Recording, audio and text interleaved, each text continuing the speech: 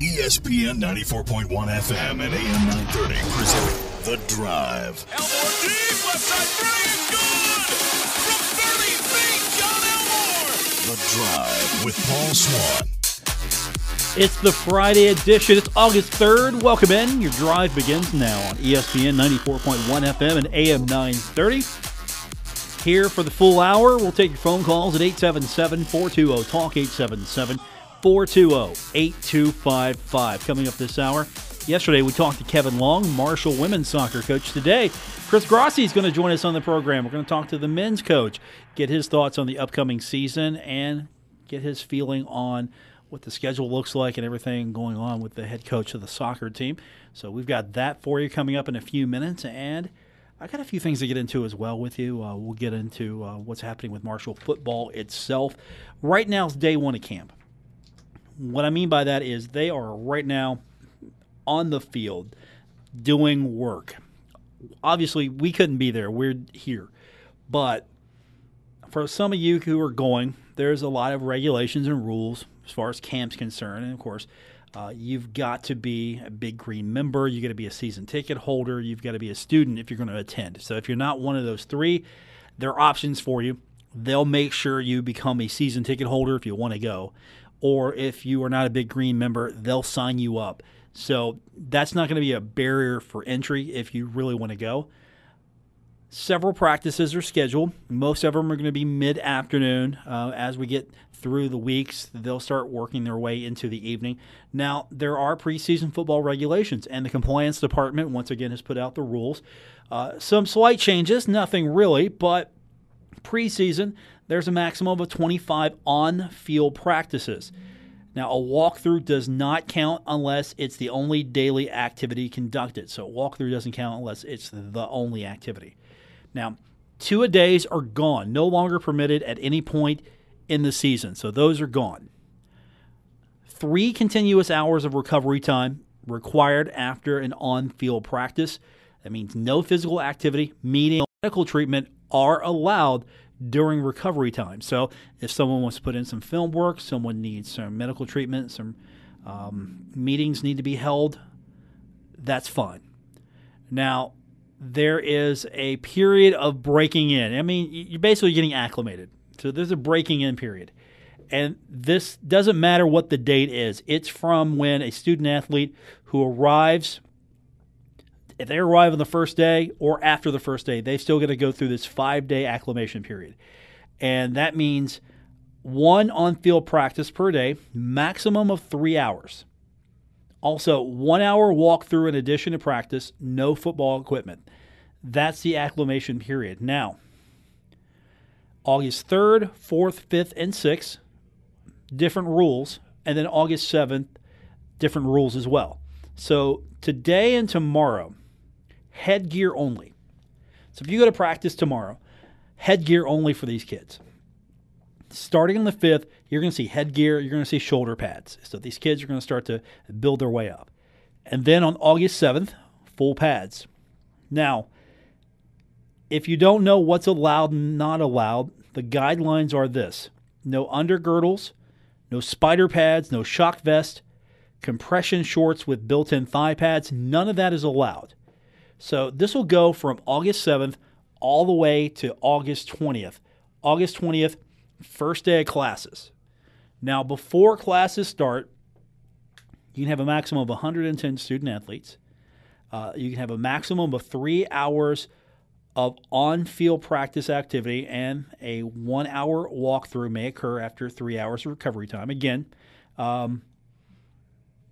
you get that spacing. Footballs are permitted as only piece of football equipment after a 5-day acclimation period. Minimum of 1 day per week off.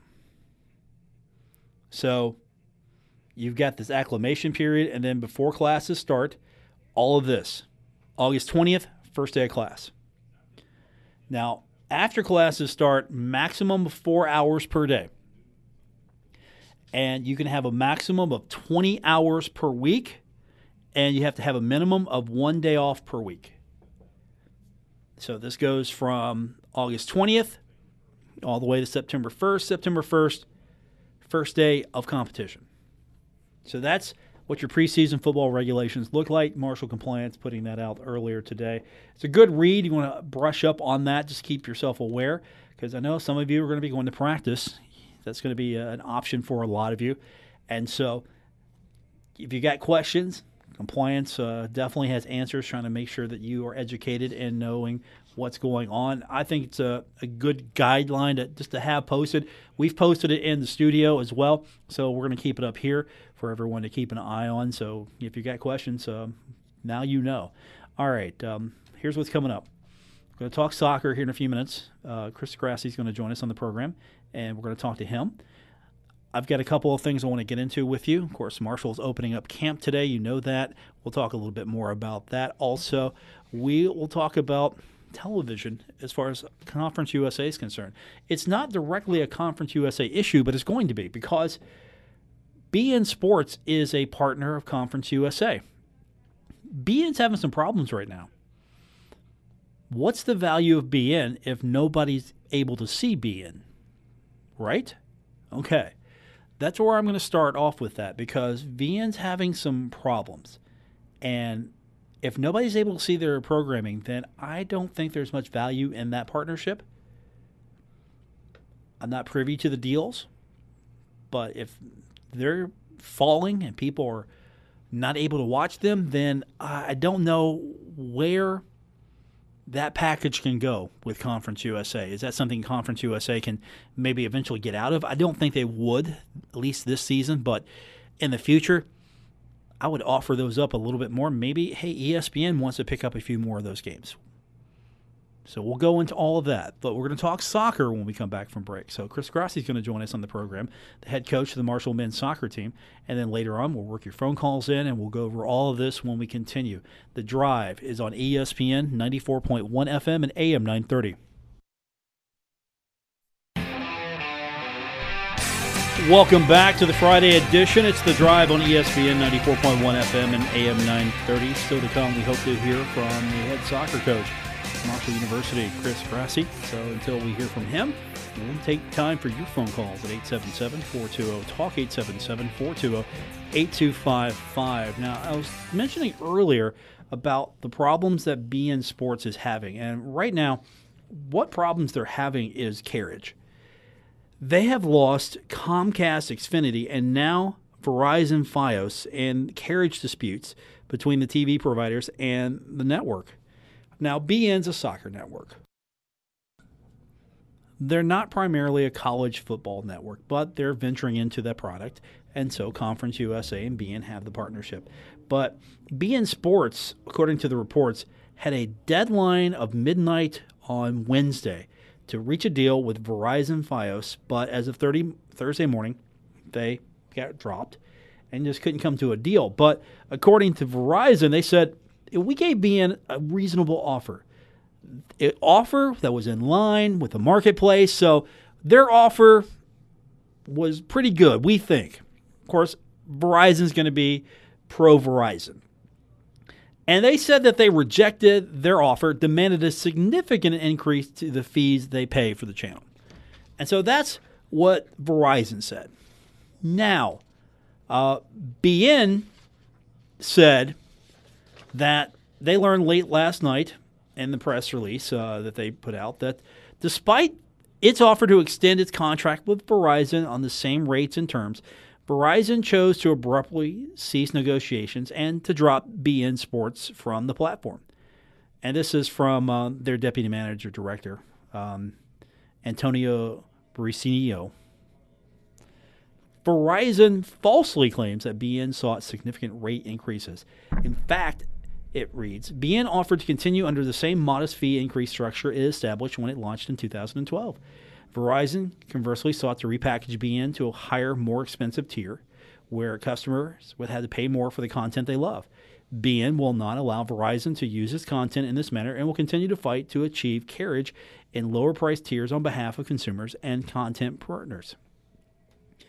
Okay, so what you got here is beIN wants to stay in a tier where people are going to be able to watch them. And Verizon's like, okay, we want to put you in a higher tier. People are going to have to pay. And they want you so much, they're going to have to pay. And so you've got an impasse right now. Yeah, the truth, I'm sure, is somewhere in the middle. BN probably wanted a fair increase. And Verizon's like, yeah, we're not getting much out of this channel. We're not getting much out of this, so we'll carry you, but we're going to have to redo the deal. And so there you go. They're gone from Verizon. They're gone from Comcast Xfinity. Now, what does that mean for Conference USA? It means something, because now if you're a Comcast Xfinity customer and you watch BN because they've got their herd game on, that's probably not an option for you now. Now, how much is this going to impact Thundering Herd athletics? You're going to be okay, because you go down the schedule. Marshall's first 2 games are on ESPN+, then on ESPNU, then on CBS Sports Network, then on Stadium, back to CBS Sports Network, back to Stadium, then CBS Sports Network, Facebook, CBS Sports Network, Facebook, ESPN+, Stadium, Facebook, and Stadium, Facebook. So you're okay. You're a Herd fan. You're good. You don't have to worry about this. This isn't going to affect you this year. But does Conference USA continue to partner with BN? And I'm going to have to say they need to take a pass on this. They're going to have to take a pass on BN. The quality's fine. BN did a fine job. There's no doubt in my mind that the quality of the BN broadcast was fine. Nothing wrong there. It's just, if you're going to be somewhere, be seen, my friends. You need to be somewhere where you're seen. And the problem here is BN isn't really offering that much exposure to Thundering Herd or Conference USA athletics. Honestly, there is no really true benefit to being on BN. At least if you're a Herd fan, I don't see it. I don't see any benefit whatsoever. Stadium's okay. Stadium's getting better because they're looking to at least expand. They're putting some investment in their product. They're hiring Brett McMurphy.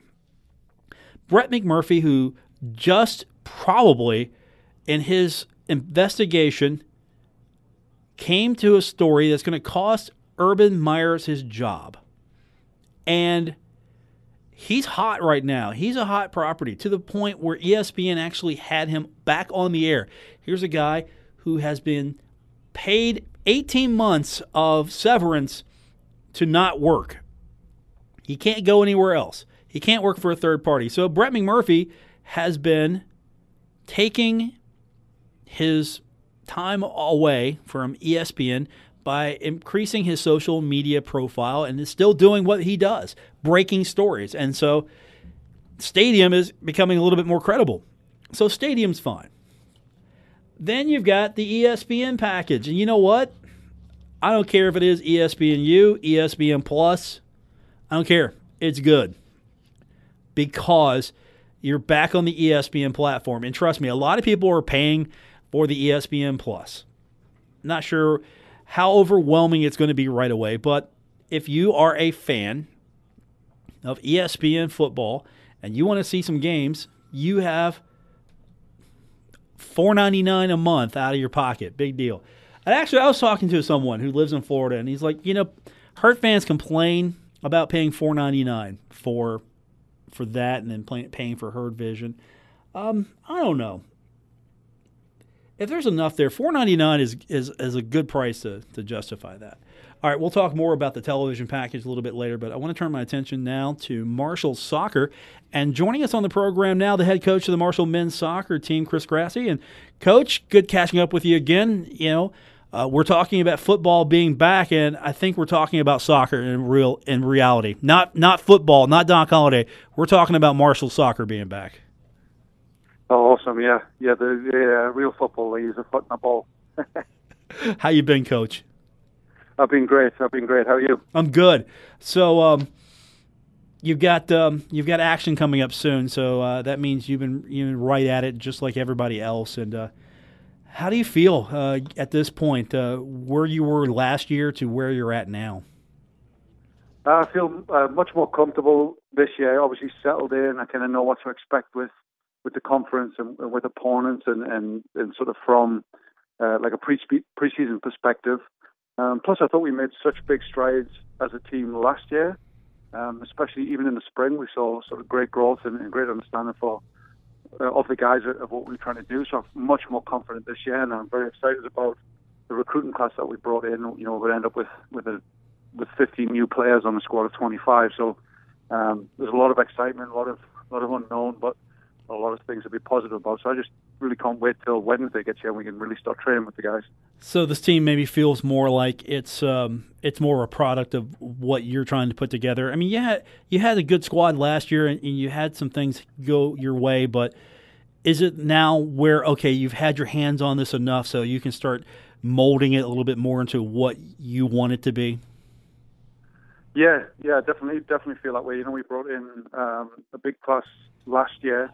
You know, we've had a few transfer out and we graduated quite a lot. So I think we're down to about 3 guys who were here, you know, when I got here January of 17. So I really do feel like, you know, this is the beginning of working with sort of the players that I've picked and chosen and vetted and kind of feel like I understand my system. So it does feel a lot more like my team and more than I guess a team that I inherited or a team that you know, somebody else had coached and influenced. What do you think? Where do you think the biggest strength of this team is going to be once you get out there and see what you've got? But what are you anticipating? Well, no, I mean, even like looking right through the squad. I mean, we've got 2, you know, a junior and senior goalkeeper. They're both transferred in. Both have won national championships. One at Division 2, one at the NAIA level. So the competition there is going to be really strong. And then we have a couple of younger goalies pushing for time as well. So I think goalkeeping is going to be really incredibly strong. And then, you know, in the defence, we've obviously brought back guys who played together last year: Carlos, Alal, Chris Davey, John Pappas. So I think that's going to be excellent in terms of the experience level that those guys have together. And then, you know, through the midfield, we brought in a lot of midfielders this year.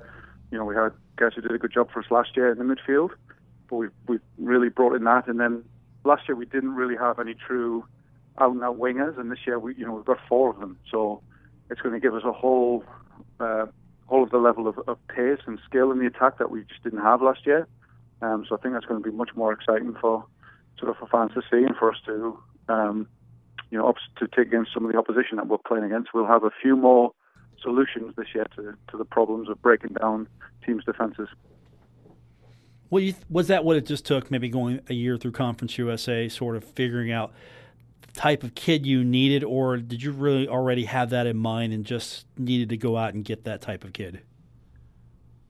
I already had that in mind. I mean, I like to play a possession-based style of play, so I like basically positional. You know, you see guys like Pep Guardiola, they're obviously the masters at it, and we all aspire to that level. But, you know, in college, I really do like a technical player who's very good on the ball, who thinks really fast, who can solve problems in their head quickly. So that's the kind of player that I'm attracted to when I'm recruiting. So I wanted to bring in a few more of those guys. I knew I needed those guys.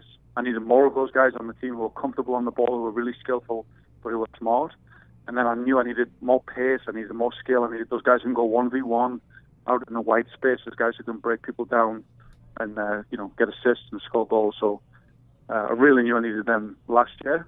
It was just a case of, you know, guys graduating, freeing up scholarship money, and moving on to, you know, to their life after soccer, and us being able to free up guys scholarships to bring guys in. So I think, if anything, after Conference USA season last year, I'm even more confident that this style will work, and with these guys we'll be able to do well, because we play against a lot of teams, you know, Charlotte, Old Dominion, South Carolina, guys that are very direct. They play very sort of good disciplined soccer players, but they play very direct. They play 4-4-2. They try and you know, get in your face and push balls in behind you and make it a physical battle.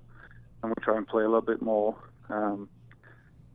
in possession. We try and dictate the game a little bit more. We try and do some of the more risky things with the ball. But if you have the more competent guys, I feel like it's more an effective strategy long term. And so it's a kind of a antithesis. I feel even more confident at this style of work going forward. Now, your schedule came out a couple months ago, and you go top to bottom, and you think, wow, this is going to be really a challenge. Your first exhibition is going to be against Rio Grande, and then you've got Seton Hall on the road in exhibition play on the 18th. After that, everything starts to count as far as the win-loss record's concerned, and really top to bottom, you look at where you're going and the teams you're playing, it's pretty challenging, and that was your ultimate goal, I'm sure, right, to play some of the better teams and get this team ready for conference, or just to up the profile of Marshall soccer? Yeah, it's sort of all of the above. I think, we needed to, all of the best teams, whether Akron, who've been outside sort of the sort of power conferences, teams like that. If you want to be the best, you got to play the best, and you got to beat the best. So I thought, why not go to, Big Ten, Ohio State, Virginia, Butler, Big East champions for the last 2 years, and just, that's the cream of the crop. So let's see where we stack up.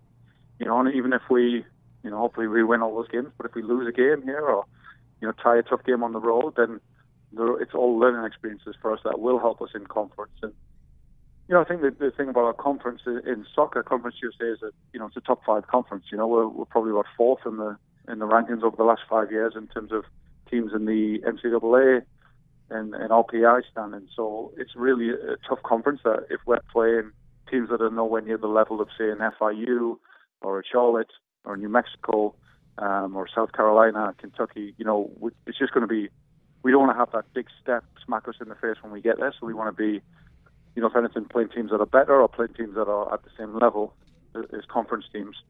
So that was kind of the philosophy behind it. And also thought we were going to have a strong squad this year. So, why not test them against the best in the country? Are some of these games you've scheduled also the games that are going to get a return visit, or, what was your goal in some of these other than just trying to get some teams that are going to up your profile? Were you looking for teams that maybe you can bring back to Huntington and generate some excitement? Yeah, well, we played Akron, who were power in men's soccer. We played them last year, and so the deal with them was they'd return in 2019. My goal with that was, by 2019, it'll be my 3rd year in the job. I feel like, we'll be competing at that level. Them coming to Huntington to play will give us a good advantage, and so maybe we can knock them off. So yes, we want to play good teams and we want to raise the profile, but I think by 2019, when they come to us, we should be able to hang in there and hold our own, and I'll be looking to win that game. So it was kind of a combination of both. A team like Virginia, we go there, they don't really do returns. They kind of give guarantees and kind of buy all their games. It's difficult to get some of those teams to come to you, but, with the ACC, that being more of an RPI matchup in terms of it really helps, if we can get a result. I mean, we're almost halfway there into the tournament, but, even if we don't, we, it ups our RPI standing. Regardless, so we just got to take care of business in some of the other games. And I think, if we talk to the guys all the time about winning trophies, winning the conference championship or conference tournament, and getting to the NCAA tournament, and we're going to have to play tough teams away on the road. So it's as much of that as it is about getting prepared to win championships and be in the tournament and kind of push the envelope a little bit. It also looks like you've got some nice groupings of teams coming in. It's going to be a fun alumni weekend. I can look way ahead. You can't. But, Charlotte there, Florida Atlantic, which seems to be Marshall's new rival and everybody's new rival in Conference USA since the football success that program's having. And I tell you, the program that I hope you see play yearly, I liked watching Northern Kentucky and Marshall last year. And I think that's maybe a pairing that could be more frequent, or at least a yearly thing, because it seemed like those two squads really got after each other last year. Yeah, it was a great matchup. I think we have a possession style where we want to keep the ball and try and dictate the tempo, and they have a very fast break, counter-attacking style, and they're quite a physical team. So it is, something that says in boxing, styles make fights, and that's definitely one that makes for a good game. So yeah, it's 2.5 hours away. It's quite easy logistically to get to, so we hope to keep them on the schedule, and we hope they continue to grow and do better. I know Stu Riddle is their coach, and I know he's going to do a tremendous job. He's 1 year into the job like I am, so I'm looking forward to seeing, what he puts together and watching them improve and, continue to play them and get results and beat them and have good games that are entertaining, but get the win on the end. Marshall soccer coach Chris Grassie joining us on the program. Soccer season's almost here for the men. The women are already a little closer to getting their first match on. And this year, you've got a lot of things that I think are pointing towards the growth of soccer. Even though the United States was not in the World Cup, there was a lot of success there as far as television is concerned. People were watching the World Cup, having an interest in that. And, of course, you look at Cincinnati, which is a few hours driving time away. They're getting an MLS team, so there seems to be growth in the region. Have you felt any of that as far as going out, talking to people, trying to get people excited about Marshall soccer? I mean, I know it's not going to be a direct correlation, but still, is it there? Are you feeling it, and has it been helpful? Well, sure. I mean, in the greater context, it's almost unbelievable. From when I came to college in West Virginia in the 90s and just worked with the sort of ODP program there, and it was very much a sort of under-the-radar sport. And now with the participation in club soccer, with, viewership, almost every TV station, NBC Sports has English soccer, and ESPN carries the national team games and MLS games more often now, and you've got the German league on Fox and the Spanish league. There's just so much available on TV compared to 15 years ago, 16 years ago, and then you've got the participation numbers are up. It seems to be getting a lot more second generation kids playing it, so there's second generation to play soccer, and third generation and people who it's their primary sport. And I think it's definitely grown, and you can definitely see, if you take a step back from, where it was 25 years ago to now, it's just night and day. And I do feel that in the community, we run soccer camps in the summer, so you can definitely feel the buzz of the kids when they're out there. They want to come to the game. We talk about the first game against Duquesne when they want to show up, they want to bring their friends, they want to support, they want to see, the Marshall players do the things that they've been trying to do. So you do feel that excitement, especially in a World Cup. Yeah, it seems like that fever carries on and goes over into the the college season. So we definitely hope to exploit that a little bit and help that boost our attendance at games and almost the atmosphere as well at games. Have people take some lessons from the fans that are singing and dancing and having a great time, and bring that atmosphere out to Hoops Family Field. Chris Grassie, our guest. The season's almost here. Looking forward to having you on more this year. You've got a great home schedule, so I think fans should really be excited for it, and the road schedule is pretty nice as well. So it looks like if you are a fan of Herd Soccer, you're definitely going to get your money's worth when you either watch it on digital or come out into the game. Yeah, definitely. Coach, as always, thanks for joining us. Appreciate it. Good luck. We'll talk to you soon, and can't wait to see what this team looks like here in a few days. Perfect. And thanks a lot. Thanks for having me. That's Chris, head coach of the Marshall soccer team. We're going to take our next break, come back. We'll get your phone calls in. 877-420-TALK, 877-420-8255. More on the way. It's The Drive, ESPN 94.1 FM and AM 930.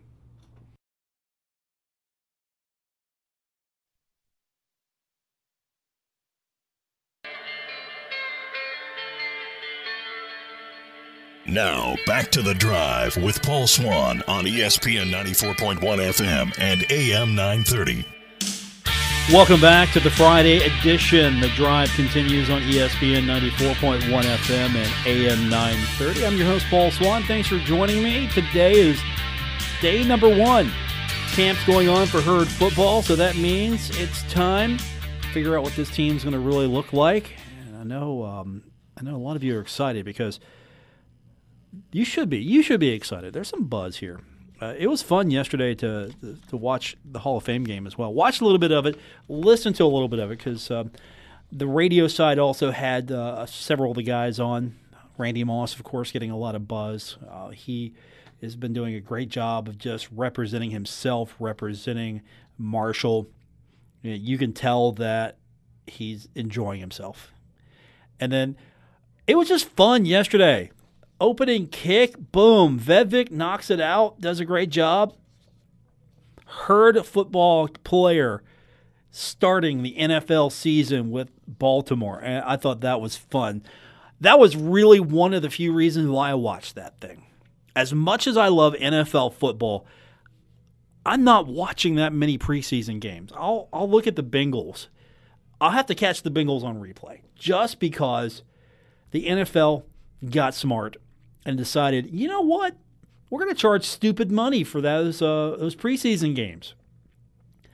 And for most people, that's not too much of a problem because if you're in the Cincinnati market, you're going to see the Bengals. If you're in Huntington, you're not because for some reason we don't get those games. If you're in the Cleveland market, you're going to see the Browns. If you are in the Pittsburgh market, you're going to see the Steelers preseason. If you're in Washington market, you're going to see the Redskins. You're going to see all your teams. NFL's like, those players, or those fans, you want to see your favorite team and you're not in that market. Okay, we're going to charge you money. Stupid money. Because I used to get a really inexpensive package. It was a digital package. And I would just watch those games, stream them. It was a few bucks. Yeah, sure. Now they package it in with their NFL Rewind package. And no, I don't need to pay for highlights and rewinds. I'm good. Thank you. Make it easy for me to be a fan. Why is there always a path of resistance to me or you being a fan? Make it easier for me to be a fan. Don't make it expensive for me to watch your product. Don't monetize it so much that I don't care. It's like the NFL Sunday Ticket. I would buy that religiously every year. I'm dropping lots of money on the NFL Sunday Ticket, even though I'm only getting maybe half the games. And part of it was because, well, our local CBS affiliate is not going to show Bengals games. And so, all right, the games they don't show, I'm going to watch. Fine. I'll get the Sunday Ticket. It's got to the point now where I've got to sell blood once a week for 52 weeks a year. Continuously. I just have to go sell blood if I want the package. What's the going rate for blood donations now? Selling plasma, right? That's how college kids make some of their extra. Sell some plasma once a week. It's like, no, I'm not doing that anymore. If you don't want to make it easy for me to be a fan, then fine. I'm not going to pay. And a lot of that's DirecTV, which, by the way, I am a proponent of DirecTV. But they are just cashing in to the point where, you know where I'm reinvesting that NFL Sunday Ticket money and I'm going to have leftover? I'm reinvesting that into the NHL package. I get more games throughout the year. I get the digital package as well.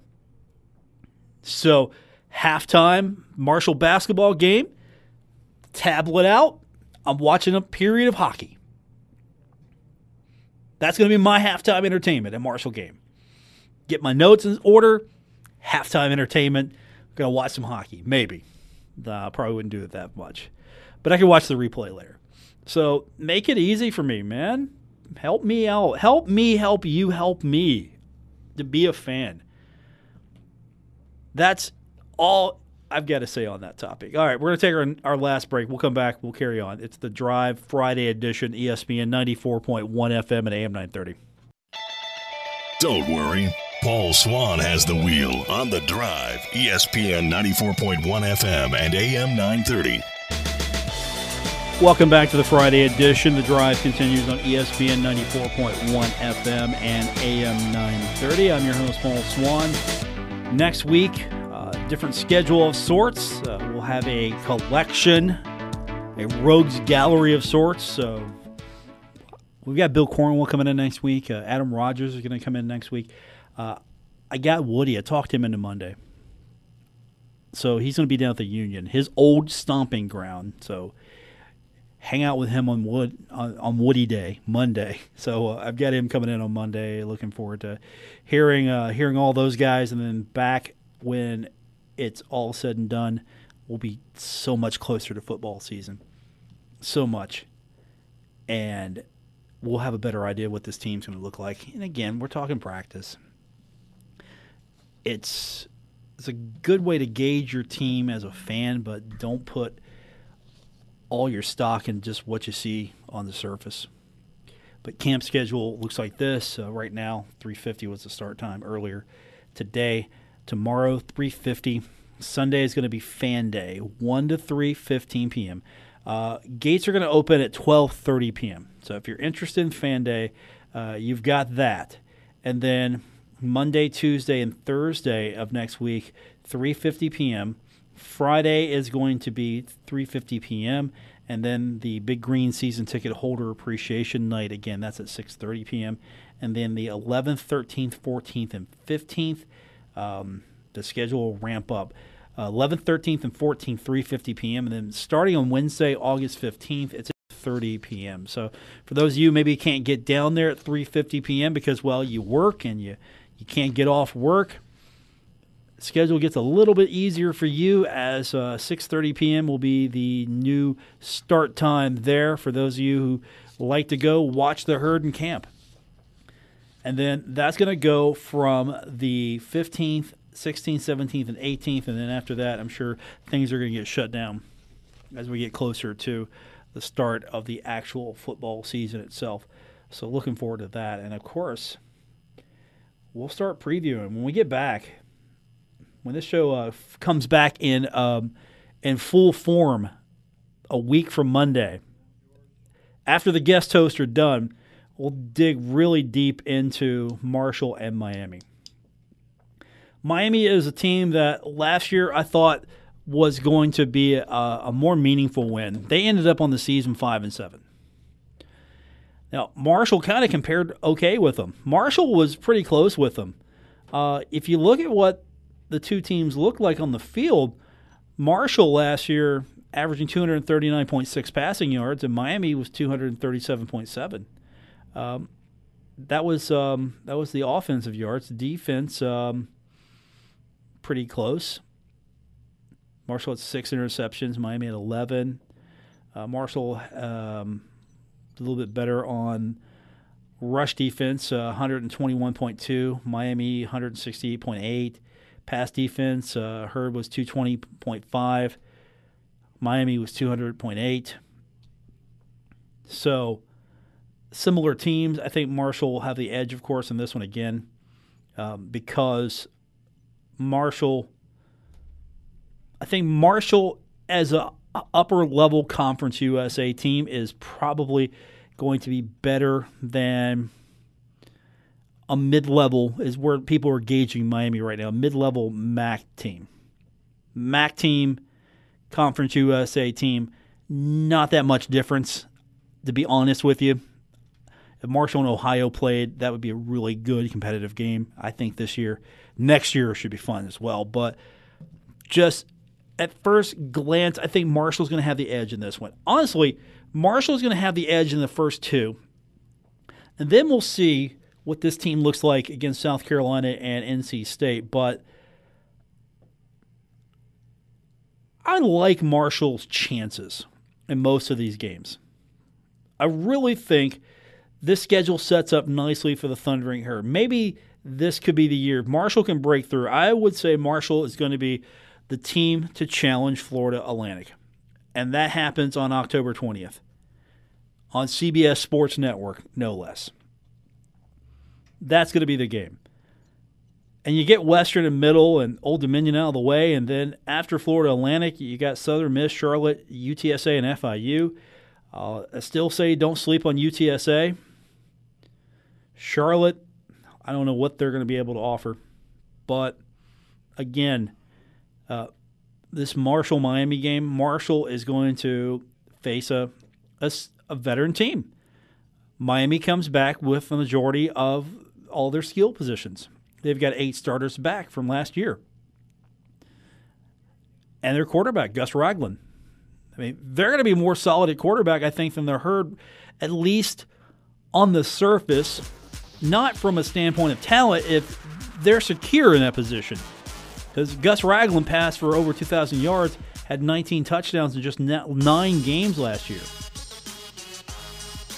So he's definitely improved as a quarterback from that point. So the quarterback position is going to be pretty good for Miami. Marshall just needs to figure out what the quarterback position is going to look like, where they're going to go. We'll talk about that more in the weeks ahead. That's going to do it for this edition. We're getting closer to football season. I'm looking forward to that. We'll be back. Next week is going to be a combination of guest hosts. I hope you enjoy. And then after that, back, rested, recovered, ready to go, take on football season. For our producer, Gabriel Sellers, I'm Paul Swann. Thanks for joining me today. It's been The Drive on ESPN 94.1 FM and AM 930. WRBC Huntington, W227BS Huntington, ESPN 94.1 FM and AM 930. Huntington Sports Station.